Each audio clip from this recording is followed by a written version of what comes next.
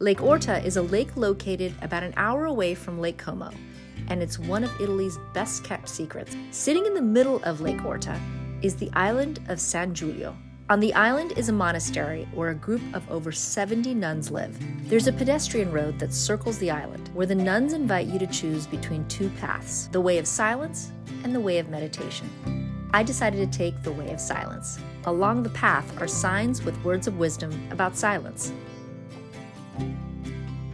My favorites were, "Silence is the peace of oneself," and "In silence, you receive all."